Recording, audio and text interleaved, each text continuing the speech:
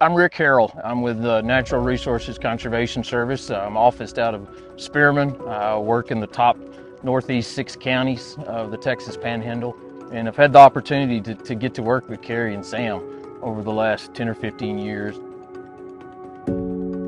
So Sam and Carrie have done an excellent job from a conservation standpoint and addressed a lot of different resource type concerns or resource concerns, irrigation being the main thing. They've been able to utilize EQIP for a number of years.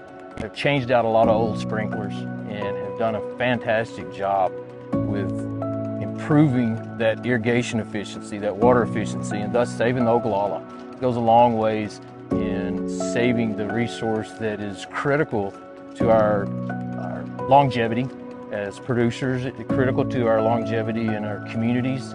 If we lose water, farming gets really, really tough, and that flows back into our small towns. So irrigation is critical, and they've done just a yeoman's job of getting their system to that highly efficient level.